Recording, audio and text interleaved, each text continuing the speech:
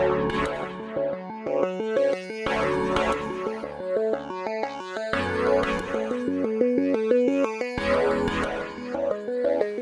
Tom, and good evening, everyone.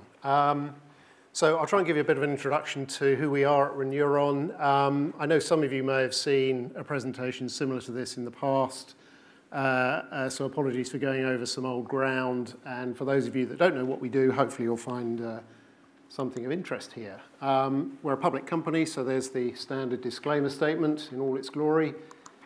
So we are a leader in cell-based therapeutics. So what we're trying to do is harness the scientific and medical power, if you like, of stem cells, which reside in all of us, and try and convert that very exciting science into therapeutic products that can be made, expanded, shipped, and stored in a way that's going to be clinically and commercially relevant. We're based in the UK, and we also have operations in the US. We're developing stem cell therapies which are allogeneic, which means they are non-patient specific. So we're not reliant on the patient's own stem cells to treat them with. This is a standardized biopharmaceutical product, if you will, that can be administered to any patient that presents with the diseases that we're targeting. And we have 2 clinical stage candidates that we are targeting against unmet medical needs, as you'll see, and some very important clinical milestones coming up over the next 24 months, and I'll come to those in detail a little later. So we have 2 core cell therapy assets, one of which we call HRPC at the top there, and the other one is called CTX. HRPC stands for human retinal progenitor cells. These are progenitor photoreceptors, which are the cells that give us sight at the back of the eye. And unsurprisingly, we're targeting these cells at back of the eye retinal degenerative diseases. The first target is a disease called retinitis pigmentosa, which I'll come to, and we have some positive early phase 2A data in that indication, and I'll take you through those data later.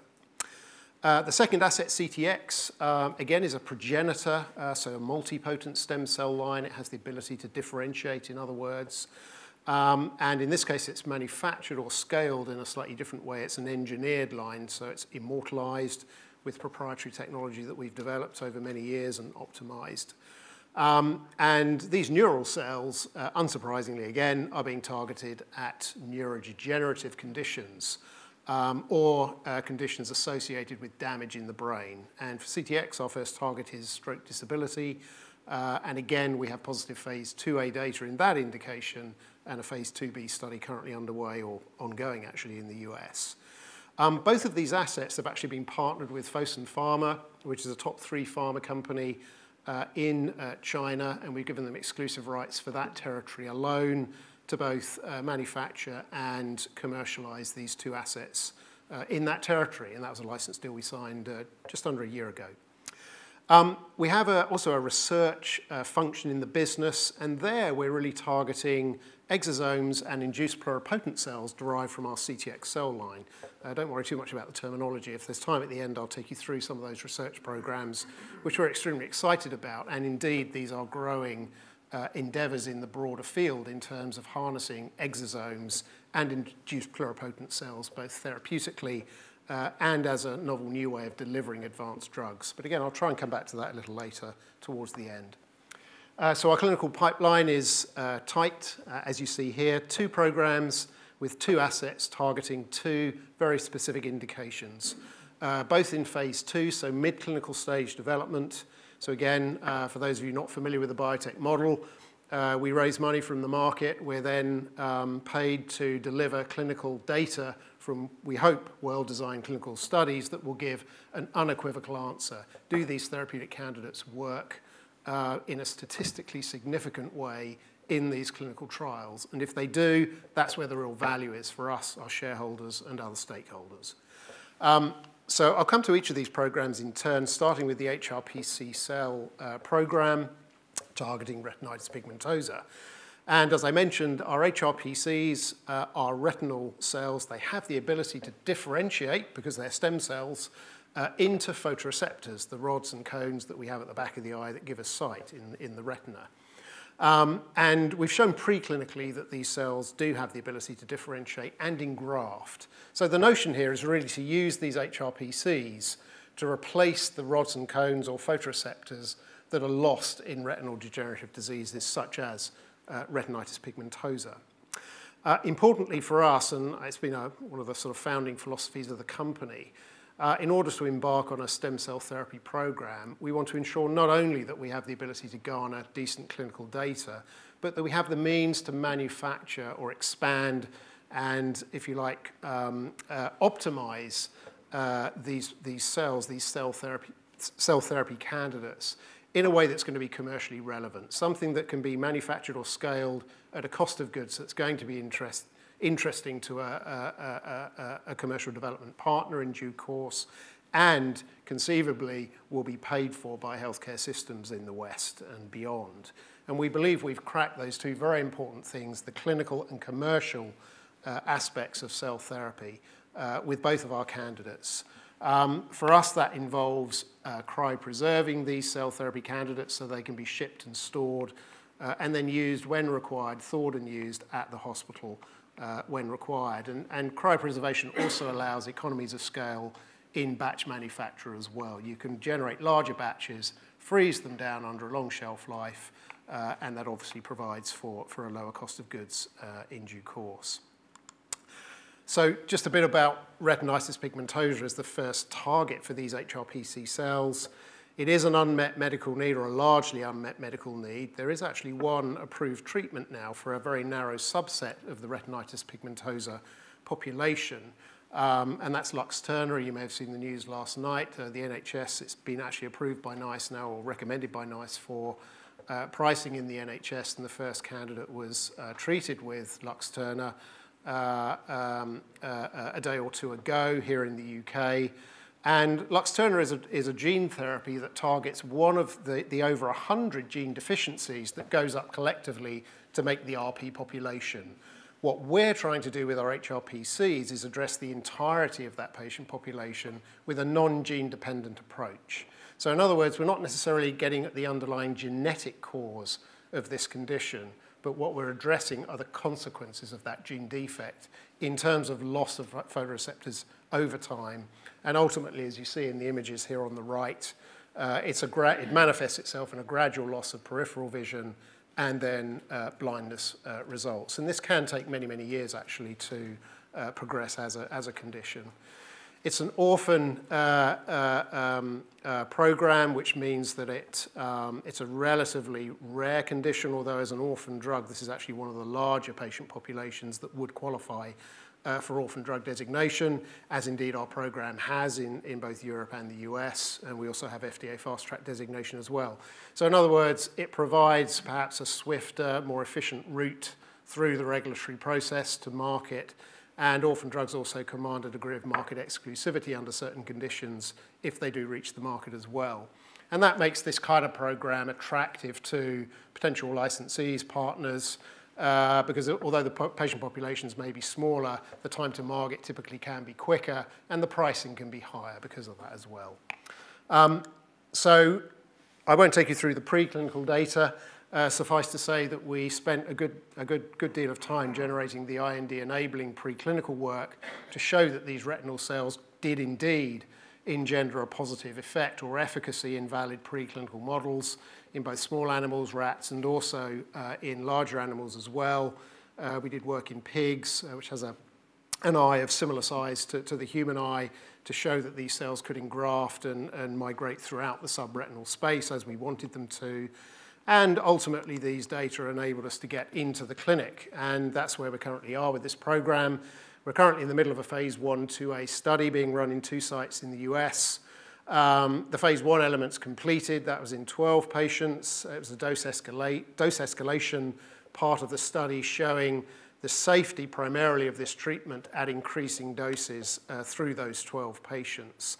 We weren't looking for any efficacy in these patients. They were actually too far progressed with their disease for that to be possible.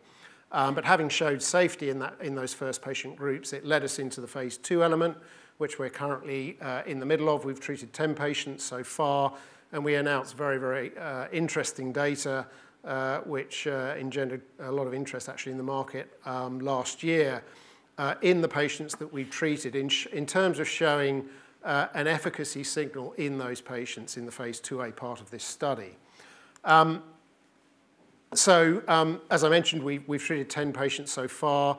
The treatment appears to have a good safety profile, no immune-related adverse events. Bear in mind that these cells are not the patient's own cells, so they are allogeneic, but they don't engender an immune response, and neither does our other cell product, CTX, either. And indeed, we don't have to immunosuppress the patients when administering these cells. In this case, the cells were implanted through subretinal surgery, which sounds pretty grim. Well, it is quite grim, but it's a relatively straightforward procedure, so the patient will stay in typically for a day, maybe stay overnight, and then they're back home.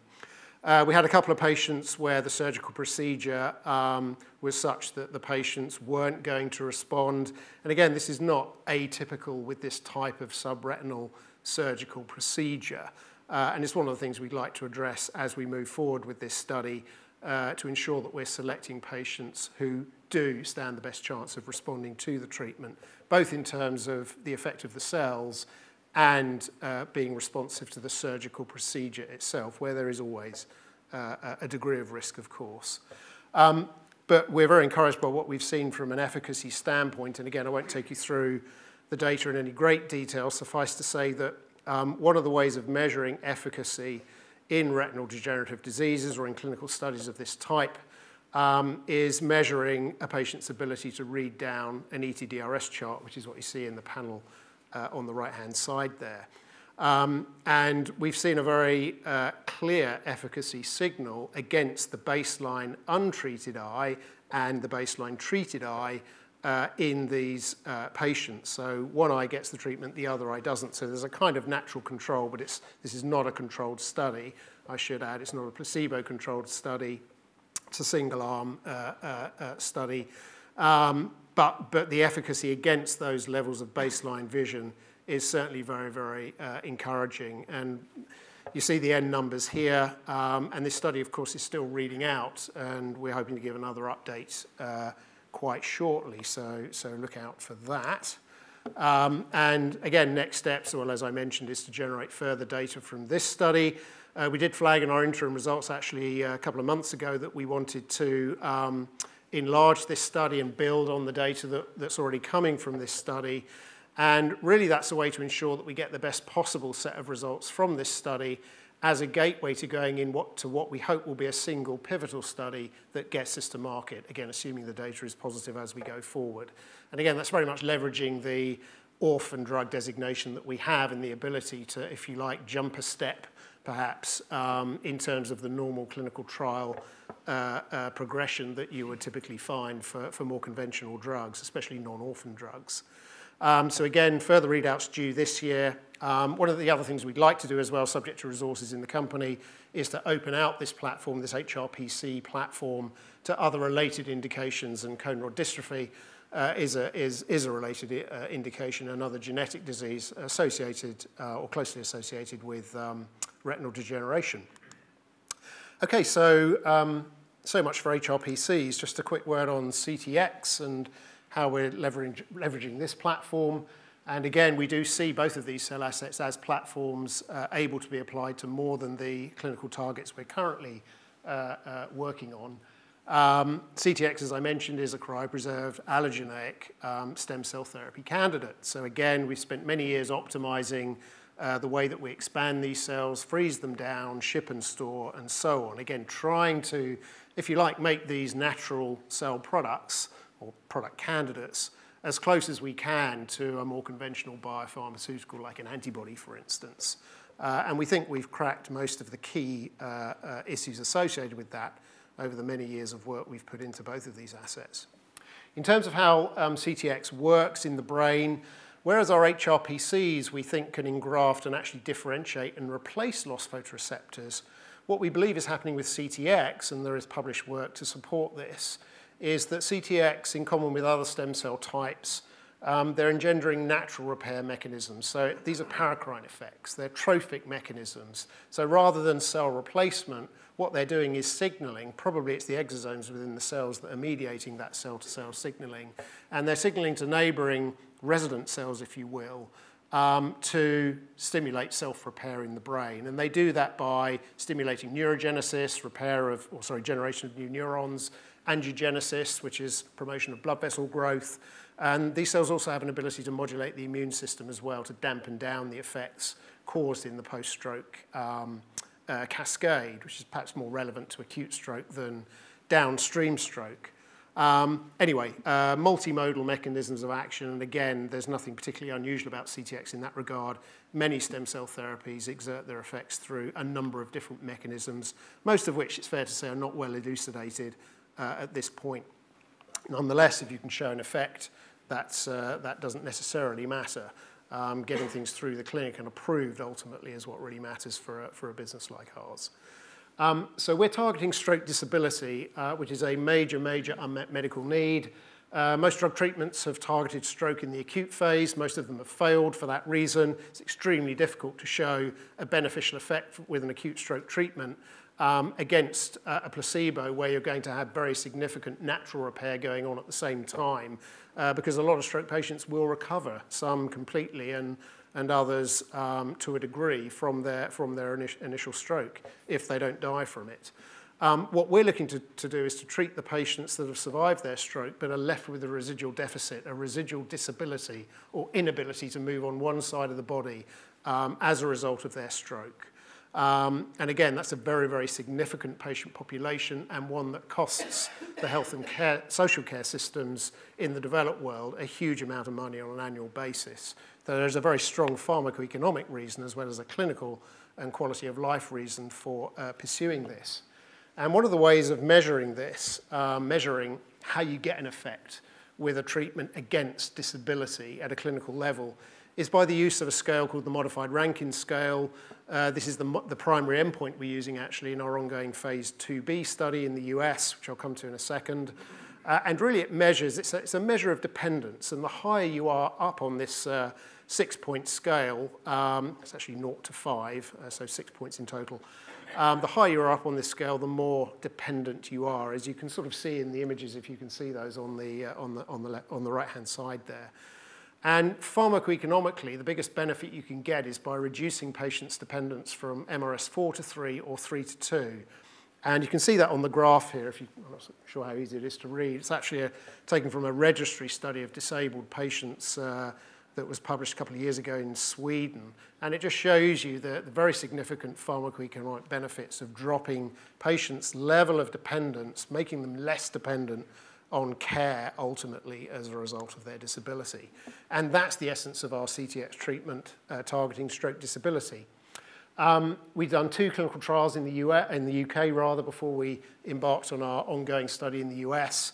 This is the last study we did in the UK, a 2A study. It was actually published a few days ago. It's online in the BMJ Journal of Neurology, Neurosurgery and Psychiatry for those interested in the actual published work. This is a snapshot of the data that we generated, and it shows a very interesting and significant effect against modified Rankin, that measure of dependence, in the patients that we treated against their baseline level of disability. So again, this is not a controlled study with a placebo group.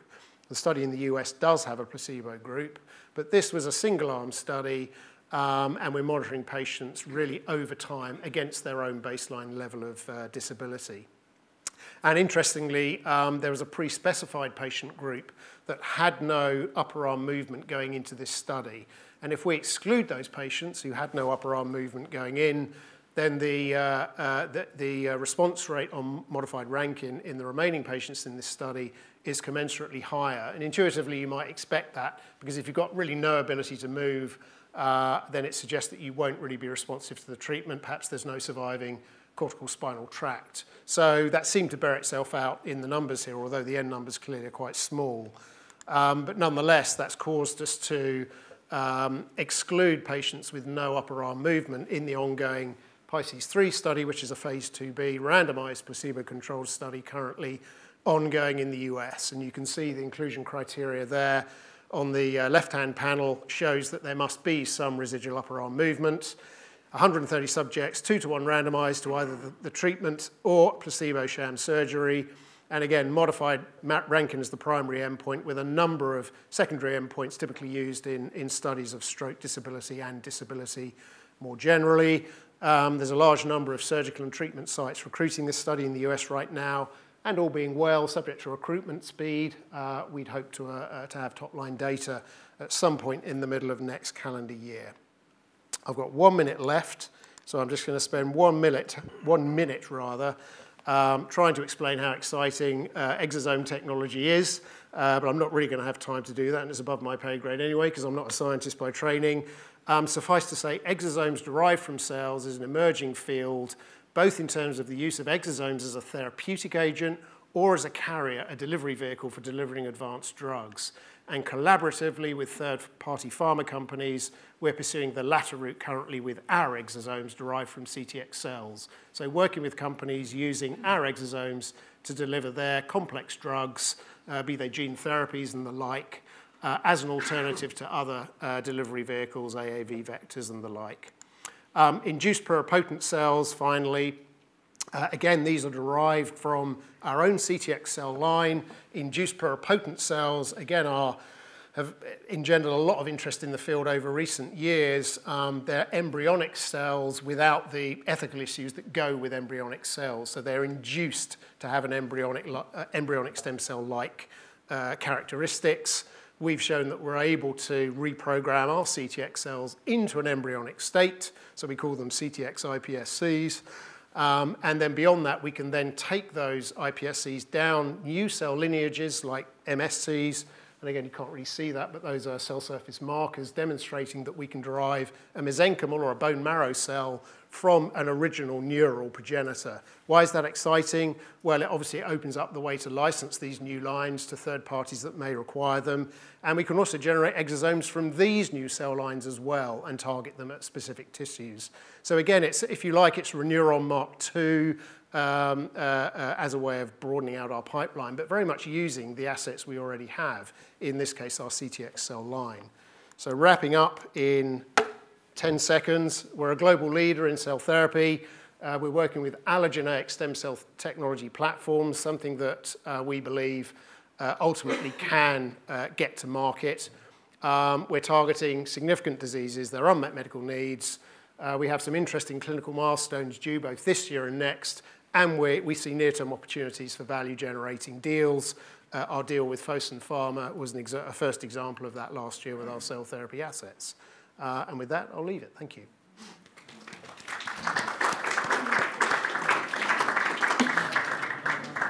Thank you very much, Michael. So we'll open it up to questions now. Just time for a couple of questions. We've got one question there, I think, and one at the back there. We'll come to you next. Hello, can I ask you something you never actually touched upon? But yesterday's announcement from Novartis, they suggested a price point for their treatment of £600,000. Do you have a price point that you're aiming at for your treatment?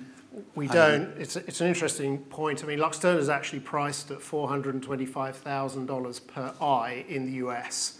So maybe slightly less than that as a NICE recommendation, but NICE have recommended it for use in the NHS, as you know. We don't have a price point for ours yet, but I think what we've tried to do, as I mentioned, is develop a cell therapy that we can manufacture at relatively low cost of goods. And there's a very good reason for that, because we believe that pricing will, well, it already is coming under pressure, even for the more expensive novel drugs, advanced therapies, the gene therapies and the like. And that pressure is only going to continue. So we think we have a very, very good cushion in terms of how we will ultimately set the price for our therapies, because we can make them far, far more cheaply than some of the gene therapies and CAR-T therapies that are making their way to market now. And that, as I said, that's been the essence of the company's philosophy almost from the get-go 20 years ago. Can you develop allogeneic cell therapies that you can scale up and make on a sort of per-dose basis at a cost of goods which is really, you know, akin to a more conventional biopharmaceutical drug. So that brings me to my other point. Are you actually discussing with NICE at the moment where the price point should be, and do you have more margin to play with than the likes of Novartis? And do we have more, what, sorry? Margin.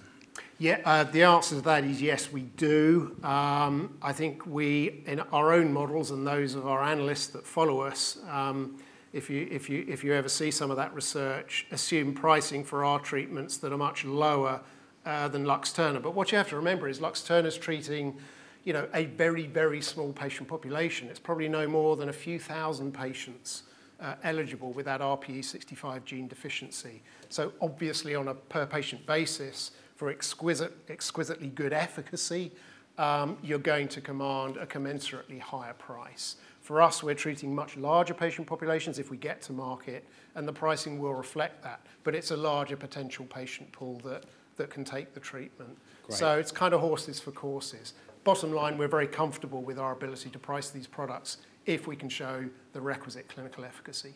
Just squeeze in one more question before we run out of time. So just in the, I think somebody... said there was somebody just behind you who can put their hand up. So presumably there is a spectrum of retinitis pigmentosa from early to advanced disease with a long natural history and evolution. Are you targeting the early stages of retinitis pigmentosa rather than the advanced disease in which you, I think, indicated that you hadn't seen any efficacy, albeit in a study which was principally for safety? So are the subsets that you anticipate might benefit, and what proportion of retinitis pigmentosa might those subsets represent? Yeah, that's a great question. The simplest answer to that is that's precisely what our current ongoing phase 2A study is about. So you're absolutely right. There's actually, even within that relatively small study, there's quite a variation in baseline level of visual acuity in those patients. And it's incredibly difficult to draw any strong conclusions from N numbers that small. It looks at the moment like the treatment might respond better to patients that are slightly more progressed with their disease, but not too far progressed. And intuitively, that might make some sense because there's more damage to work on. And, you know, if you've got very, very low vision, you know, you've got a chance of, you know, a greater proportionate improvement, if you like, than if you're fairly mild or early on in your progression, where essentially the cells have got, well, less disease to work on. So, but again, that's what we're seeing, you know, anecdotally, but we would have to treat more patients and try and stratify those patients and the results in more detail. And there may even be an element of that in a subsequent study as well. So it's early days, but you're absolutely right. Ultimately, we would very much hope we can identify a patient subgroup that are the best responders. And that's typically what mid-stage clinical development's about. Great, thank you very much. That's all the time we have for questions just now, but as I said, you should be able to chat to Michael afterwards. Thank you. Thank you very much. Thank you.